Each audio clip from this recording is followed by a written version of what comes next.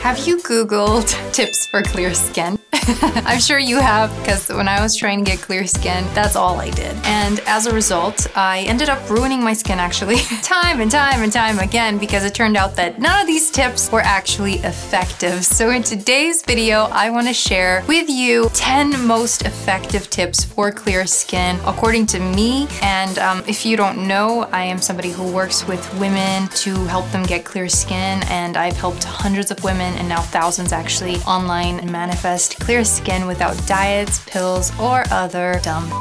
So you want to stay tuned and watch this video, because tip number 10 is extremely important.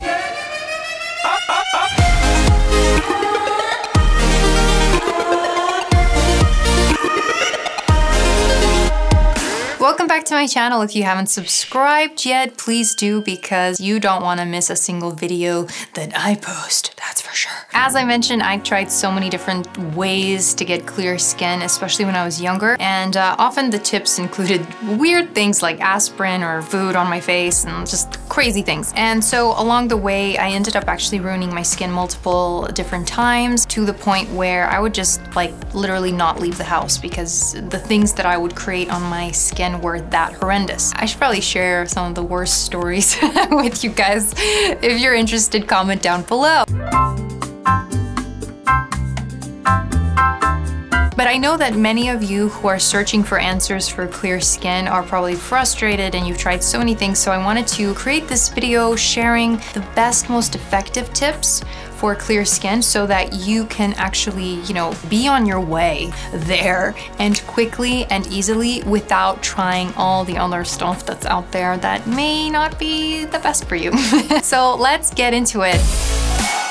Tip number 1.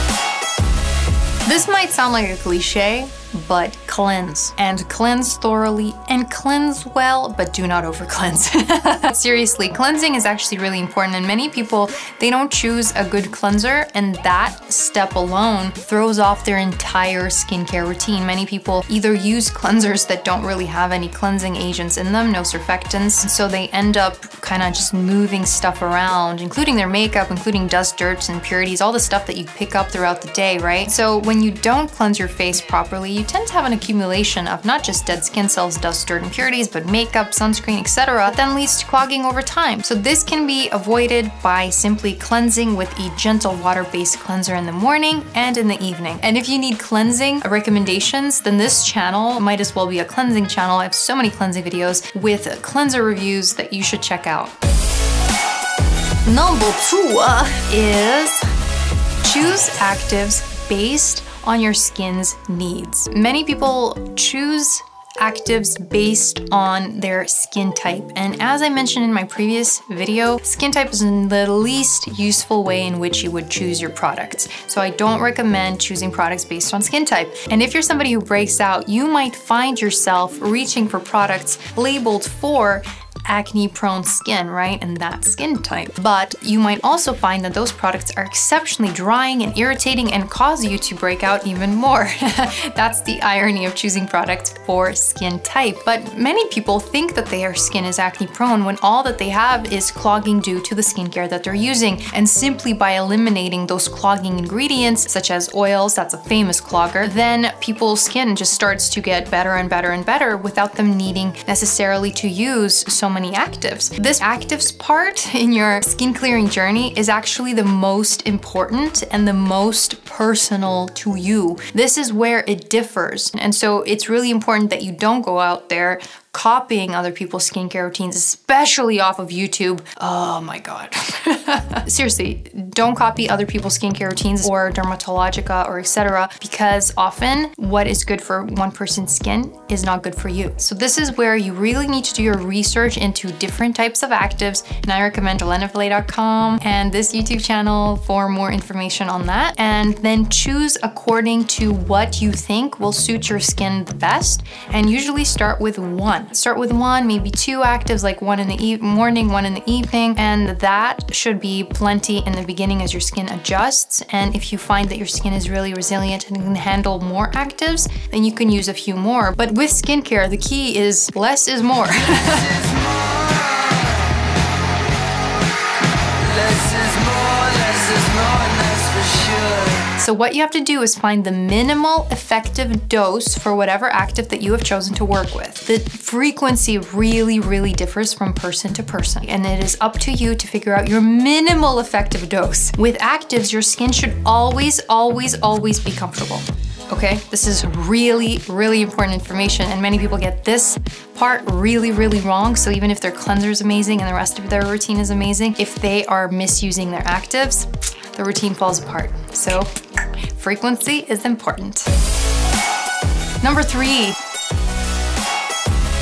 Hydration. You'd think that moisturizing your skin is super easy, but I recommend hydrating properly like a professional, and I have a full video explaining how to do that, but it requires 3 steps: water, humectant, and moisturizer. So often oily skin is associated with acne because you produce more oil, and that oil is more likely to clog your pores or oxidize on your skin. And so often many acne prone products are not only drying and harsh, but then many people skip moisturizing after using the harsh actives associated with acne, right? And this results in dehydrated skin. And when your skin is dehydrated, it's actually more vulnerable and it heals more slowly. So if you have a clog, that clog is gonna take forever to go away.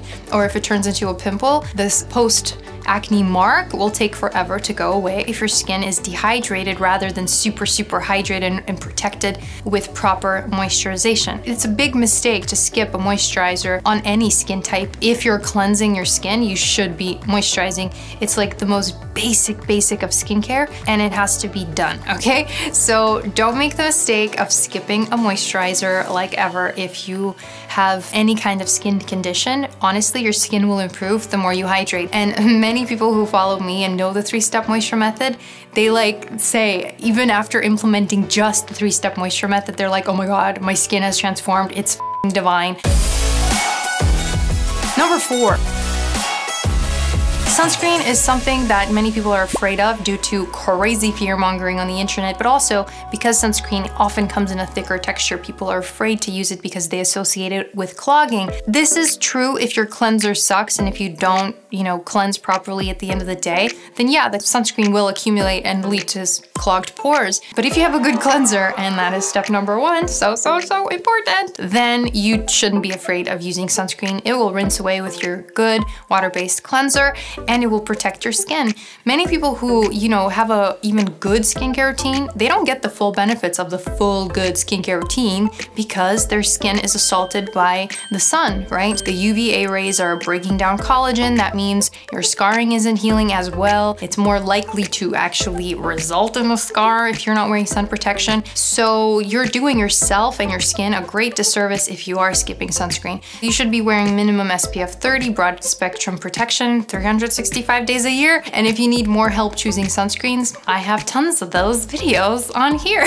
So watch my sunscreen reviews and watch my sunscreen Q&A video for more information on how to choose a good sunscreen and how to wear it properly, because how you wear your sunscreen is also important. You need to be covering your face thoroughly and wearing enough of it, and making sure to get your ears and your neck if you really don't want to prematurely age. So again, sunscreen will boost your healing, red marks will fade more quickly, you won't develop hyperpigmentation. Like, it's just so important that you wear sunscreen consistently, and you will thank me. Okay, you will thank me. Number 5. Be consistent. Many people, they start a new skincare routine and they give up quick. Like, I've seen a person give up after a week of using amazing skincare and freak out and be like, oh my God, I'm breaking out. And it's like, no, you're purging. That's another thing that can happen, right? When you've spent some time inflaming your skin with improper skincare, which often will result in something like acne and or rosacea, it will also take time for your skin to basically calm down and stop reacting so aggressively towards the skincare that you're using. Though it takes time for your skin to heal, you can't give up, especially when you're using well-formulated stuff. It takes like 8 to 12 weeks for your skin to heal. That's about 1 to 2 skin cycles. So if you started using the good skincare yesterday, you might still be breaking out for a good 2 months. In fact, 6 months of consistently good skincare, your skin gets even better. Like, it just continues to gradually gradually increase. Conversely, if you're using terrible products, you won't know if you only use them for like 3 days. I've seen people bounce around from product to product and not, allowing anything to work, but also not gathering any data whatsoever. So they'll say, oh, that clogged my pores, but you don't even know because it takes like up to 8 weeks for that clog to turn into a pimple, right? They don't start out big and deep like that. It takes consistency in either direction, whether in a way that serves you or in a way that doesn't, to create whatever the results. Number 6, strike a balance. Many of us, we tend to overdo it or underdo it with certain products. Some of us, we underdo it with cleansing or we overdo it with cleansing. We underdo it with some actives, we overdo it with others. We underdo it with hydration, we overdo it with hydration, right? With maybe really thick products that end up clogging your pores. So striking a balance is really, really important, and listening to your skin is the way to do it. So if you find that your skin is getting a little too oily, that will be a sign that you're overusing certain actives and you may be drying out your skin more than you intended to. Just as if your skin is getting flaky, it's the same thing. You might be overusing a certain active, resulting in the flakes. If your skin is getting red or tight or maybe hot, again, a certain active may be either overused or it simply may not suit your skin, especially if you apply something and you feel it burning or cooling or stuff like that. That's a sign that that product probably doesn't belong on your skin, right? So it's really important to strike that balance with the products that you're using so that your skin really comes out happy, plump, and clear. But this also means eliminating any kind of irritants in your skincare routine. Things like essential oils, fragrance, menthol, what else? Oils. Eliminate the baddies so that your skin can be extremely, extremely, extremely healthy and balanced as a result. Number 7. Treat your skin like a delicate flower petal that you worship, okay? Seriously, many of us, we are very hard on our skin, and I mean physically. Many of us, we rub and we tug and we scratch and we pick and we pop and we prod. Anyway, it's not a fun thing for your skin. I'm serious though, I'm serious. Get your hands off your skin. If you have a skin condition like acne, and you've had it for some time, you touching the acne will not help in any way, shape, or form. You're likely just inflaming the area further and or spreading bacteria or popping things against spreading bacteria and then creating more scarring. So in any case, touching your skin has to be like you're touching a delicate flower petal. And with that energy of love, trust me, this is going to be so amazing. Once you stop picking at your skin, you will see a huge improvement in your skin. Because often, like, a pimple isn't even that bad until we pop it. Once we pop it, we can see it from far away and it gets to drive us crazy, and it's much harder to cover up as well, right? So it's really important that you make it a rule for yourself that you only touch your skin when there is a purpose behind. For example, you're washing your face, you're applying your skincare, you're applying your makeup, maybe you're blotting throughout the day with like a piece of tissue, but that's it. That's where it ends. Nothing more than that. Your skin doesn't require you to touch it every 5 minutes. You don't have to fear that it's not healing if you don't touch it, right? Many of us, we touch it to see, oh, is there anything new there? You don't want to know. Instead, what I implore you to do is to envision it healing and or focus your attention elsewhere. Number 8. Tell a news story about your skin. Many of us, we listen to what is being said on the internet about skin and about acne and about how it all works. But if you notice, a lot of the stories are disempowering. They end up making you fear your own skin, your own body. It makes you doubt your own healing abilities. And many people tell stories like, ooh, I have chronic acne, or I have really severe acne. Oh, I've had acne forever and it's a genetic thing and I'll have it forever, and clear skin is simply not for me, I'll never have it, blah, blah, blah. Those stories, they do not help you. The body is extremely, extremely intelligent. Like, you don't have to think about your heart beating. You don't have to think about your hair growing. You don't even have to think about your breath. You will take that breath automatically, and it's the same with your skin healing. Your skin wants to heal. This is really important. Your skin wants to heal. It's just it can't given certain circumstances, certain conditions, right? Maybe certain irritants or clogging ingredients are stopping your skin from being able to heal properly, right? And so when you tell yourself that you never heal and like scars last forever and all this stuff, your body's listening, and that's how it behaves as a result. So conversely, I invite you to tell a story of, instead of I'm an acne sufferer and I have acne, I would simply say, I've been using really poorly formulated products for a while and I've irritated my skin, and now I am working on using really gentle products. Different story, I have acne versus I have clogging products. So that it's not you having acne, it's you having products that you change, and as a result of the new products, you can have nice skin. It's simply that easy. One little simple trick is taking a step away from the acne just in terms of language and how you describe your experience. Our brain holds on to things that we put after the word my. So when we use the word acne after my, our brain accepts that as something you want to possess and has a harder time letting go of the acne. So we have to be really mindful of the language we use to describe our experience so that we can have a really beautiful outcome more quickly. Number 9, how you feel is how you heal. And I mentioned this in the previous videos, but this is so important. Like seriously, this is so important. Many of us, we feel terrible in our bodies, and that could be a result of not sleeping enough, not eating enough whole foods, you know, maybe eating too much processed food. Even people who take amazing care of themselves physically, when they effort outwardly in what seems like a positive way for their bodies, there's a key bit here that many people don't consider, and that is your perception. How you see the world, how you experience the world is a result of how you see things. And this is a choice. So many of us, we may not be aware of how we're maybe really self-critical or really judgmental even towards other people, or we blame and we shame and we don't take responsibility, right? And we maybe have a kind of victim mentality around our lives or certain, you know, experiences, etc. These are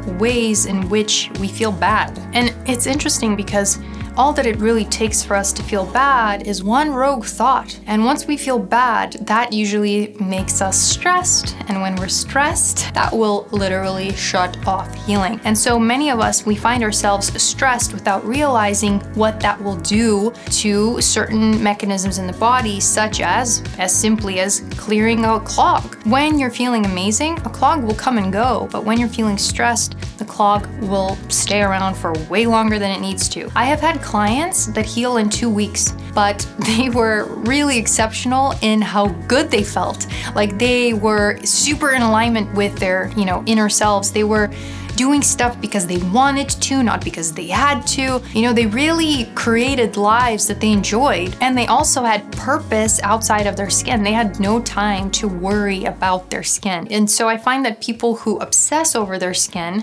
and they're just like looking at it like heal, heal, heal, heal, that usually takes forever because you're stressed as you're obsessed with your skin, right? Like you're like, why isn't it happening yet? Maybe there's something that's not working. Oh, maybe I'm the only person in the world that can't get clear skin, and clear skin's unavailable to me. Ah! It's very, very important for you to prioritize feeling good. Find hobbies, find something to do that you love and that is fun, and do more of that. Read books, hang out with friends, dance, sing, draw, anything. Do something else, but do not focus on your skin if you can't focus on your skin while feeling good. Because when you feel good, you heal quickly, like really quickly.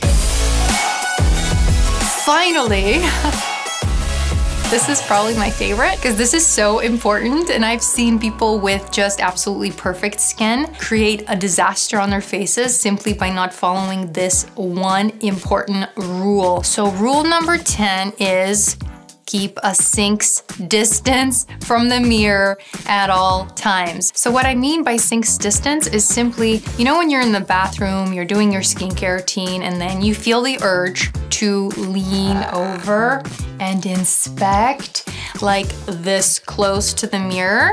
That is what I mean. Don't do that. That is a recipe for disaster. In fact, if you have a magnifying mirror in your home, don't even donate it to somebody you dislike. Simply dispose of it. Put it away in your basement, in a closet. Make sure that you no longer see it because it is the least helpful thing ever. Moreover, it skews your perception of you because you looking at your skin like this is not normal. Nobody looks at your skin like this. But even like if it's your partner looking at your skin like this, they don't look at it from the same perspective as you do, picking you apart. In fact, men, they're not taught to pick themselves apart the way we're taught. They really view things differently. When your partner compliments you, take it, accept it, say thank you, because they don't see what we see, okay? They really don't. We tend to pick on something small and make it really big, and that is the case of like pores. I see so many of my clients in their emails telling me, I have blackheads. I don't know what to do about my blackheads. And I'm like, do you mean pores? Like upon speaking to them, and I'm like, you don't have blackheads. You have pores. And guess what? All humans have pores, right? Looking at yourself up close will give you is a perception that there is something wrong with you when there really isn't. You're normal. Sinks distance is your way to make sure that you will succeed in having clear skin and maintaining clear skin consistently, because it's every time that we lean over that sink that we cause trouble. So I really hope that this video will help you get started and help you realize that clear skin is not this complicated mess as the internet will have you believe it is, okay? It's really, really simple. You just have to be consistent, well-formulated skincare, sinks distance. And when you do these 10 things, you will find your skin will improve. Only give it a little bit of time and patience and love. So if you enjoyed this video, don't forget to give me a big old thumbs up and subscribe to this channel for more videos like this one. They tend to drop every Sunday at around 3 p.m. Paris time. And if you hit the little notification bell, which I think you should, you'll be notified when the video does drop so you can watch it like first. And then like it and comment below, right? Because I love when you guys do that. And I also love it when you guys share these videos with your friends. I really appreciate it when you do. Thank you, thank you, thank you, thank you. And then if you are looking for more skin tips, I am very active on Instagram in the stories, and I even do lives during the week at 3 p.m. Paris time, so you can join me live, and it's a really, really fun time. So you should follow me on Instagram as well. And also on Instagram, you get to see me without makeup almost pretty much daily. If I remember first thing in the morning, I'm on Instagram and you see me without makeup. So there, you get to see what real skin looks like, what real healthy skin looks like. Anyway, thank you so much for watching. I will see you in the next video.